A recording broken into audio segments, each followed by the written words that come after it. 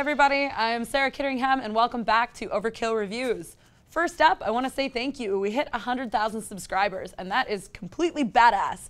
If you're not yet amongst the converted, you know what to do. If you are, thank you. Before we get to this week's review, I wanted to respond to one of the comments that I got on my Cannibal Corpse review, which was a little bit surprising. It was a lot of people very upset that I made an offhand remark that Cannibal Corpse isn't particularly technical. Now, when compared to acts like Atheist, Gorguts, Death, Blood Incantation, Cruciamentium, they're not particularly technical. But that's okay. It fits their horror movie worshipping sound, and it wasn't a criticism, just an observation. Today I'm reviewing a band that has finally gotten the cred that they deserve. But unfortunately, it's about 2 decades after they peaked.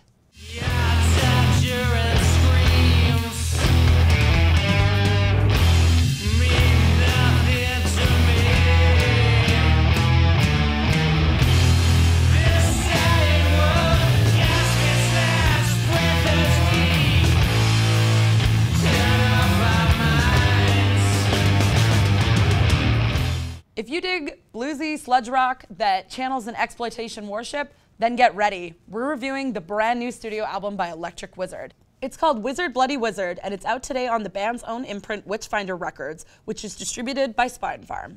Electric Wizard formed way back in the early 90s in the United Kingdom and is spearheaded by the notoriously combative guitarist and vocalist Juice Oborn. He is now joined by his wife Liz Buckingham, who also plays guitars. She first appeared on the 2004 album We Live, and before that she cut her teeth playing in American sludge acts 13 and Sorvine. Electric Wizard's best known album is the 2000 masterpiece of sludge metal, which is called Dope Throne, although arguably, Come My Fanatics, is a bit more consistent, but unfortunately it doesn't feature their very best track, which is this album's Funeralopolis. Arguably, Electric Wizard is one of the biggest reasons behind the massive rise of stoner sludge in the last 10 years. This band makes monolithic, crushing doom metal, but it's also very interested and invested in drugs, exploitation, sex, the occult, and all those types of themes. For this album, Electric Wizard has made some big changes, and they have 2 relatively new members on board.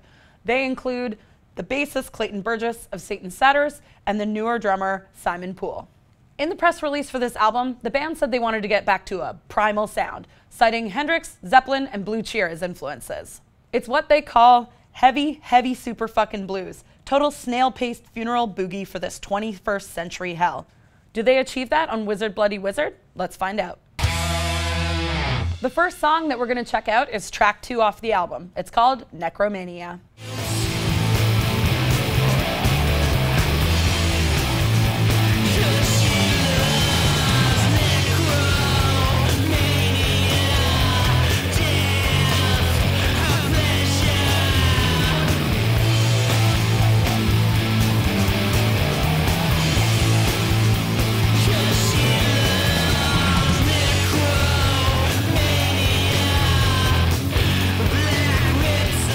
In true Electric Wizard fashion, the song is presumably named after the '71 exploitation flick called Necromania: A Tale of Weird Love.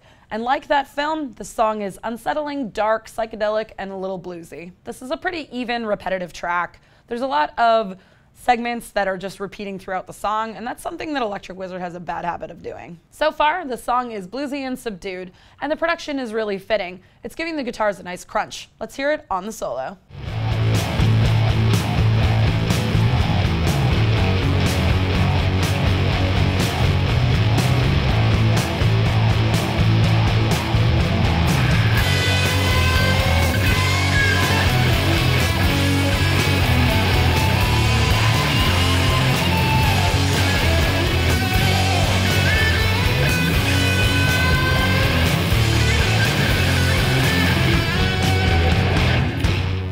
I can definitely understand why Oborn brought up Blue Cheer as a reference point. If you're not familiar with their band, I would absolutely recommend that you listen to their classic Vince Bus Eruptum. It came out in 1968, and it channels in noisy blues, garage, stoner rock. They rule, and they have been a definite influence on Electric Wizard since day one. Next up, we're gonna listen to Hear the Sirens Scream.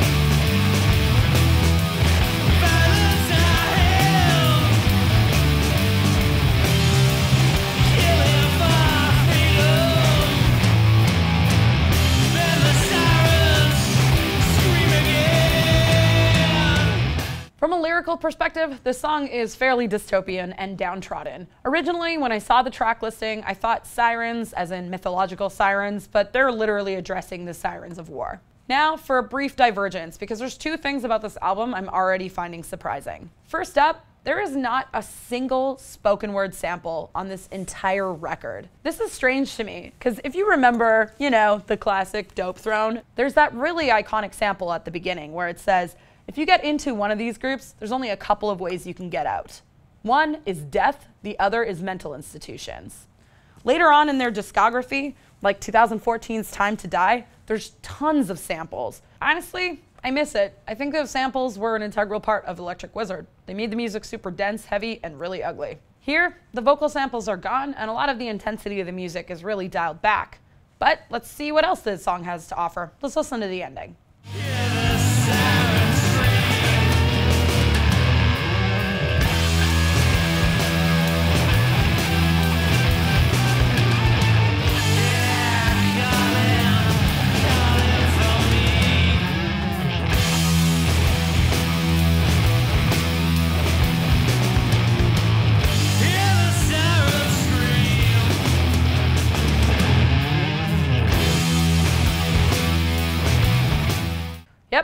Same riff, same soundscape, it's all repeating. The sonic landscape of this album has really been cleaned up, and it really reminds me of their debut more than anything else in their discography.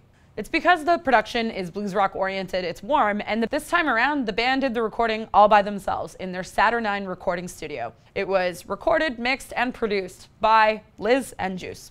Depending on whether or not you really dug the oppressive atmosphere that Electric Wizard conjured up on their previous studio albums, it's going to really affect whether or not you like this record, which is a lot more stripped back. It's probably going to gain them fans because it's more simple, but for people who are diehards, they might have a problem with it. The third and final song that we're going to listen to is Morning of the Magicians. It's the longest song on the album, and it's the kind of track that a campus radio DJ is going to put on so they can go outside for their smoke break.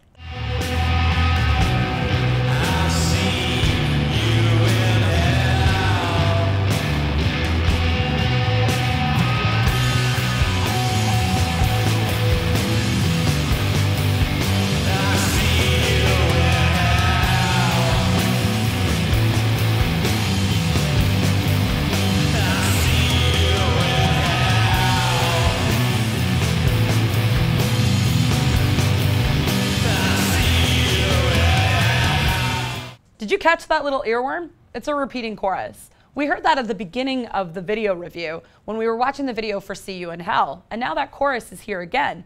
And I think that, honestly, the band is literally telling you that they're going full circle. This album sounds the most like their first album, and the first song on the album has the repeating chorus in the last song of the album. We still have another 7 minutes of this song to go, but it doesn't really change that much throughout. There's a lot to discuss and to go over right now because this album, it definitely changes the Electric Wizard formula. The bones are still there, but a lot of what made the band sound the way that they do has been removed.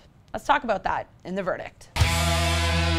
So I've already talked about one of the big changes, and that's that there's no samples. The other big change, this is the shortest album in the Electric Wizard discography. If you're someone who got a little bit exhausted by the noisy tendencies of the last couple records, it's probably a good thing for you. I personally like it. 6 songs, 45 minutes, nice and scaled back. Now musically, as you've heard, this album is pretty consistent, even, and bluesy. I think that it's aiming to have more in common with bands like Sir Lord Baltimore, like Blue Cheer, like Coven. Honestly, the shift is theoretically a good idea for Electric Wizard because the entire genre of stoner doom, which they really helped inspire, is now at a critical mass, and there's so many bands that are recycling riffs that for them to remove themselves and to go back to the classic way is actually pretty smart. That said, this album would really benefit from more shifts in mood and pacing. It's pretty one-dimensional. Finally, we need to discuss the album title and the cover. It's pretty common for doom bands to do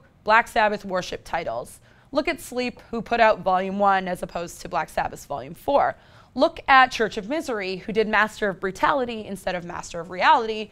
And here we've got Wizard Bloody Wizard instead of Sabbath Bloody Sabbath. And that's cool. It's a genre standard. I get it. I fucking worship Black Sabbath too, man. On the other hand, The cover. I don't really know what the band was going for, but when I think of Electric Wizard, I think of cool, psychedelic monsters and interdimensional space demons, not the cover of Obituaries inked in blood mixed with Original Sin's cover. It's like the Electric Wizard version of that guy who carved Slayer into his arm. And personally, I find it really cliche. Basically, I'm a longtime fan of Electric Wizard. I've traveled the world to see them, and this album is leaving me feeling mega conflicted. I think it's smart for Electric Wizard to shift back to something different because sludge is so oversaturated right now that if I never saw another band wearing those fucking bell bottoms with sun amps, I'd be really stoked. But because I am conflicted and because I seriously can't decide if this is kind of good or kind of bad, I'm giving it the ultimate middle of the road number. It gets 3 skulls out of 5 here on Overkill Reviews. That said, I have a complicated relationship with this band because I've been following them for 15 years, so that rating might change. And it might change for you too. Why don't you let us know? Head over to BangerTV.com and submit your own rating. Guys, am I done yet? I need to go for a smoke break with my buddy Satan.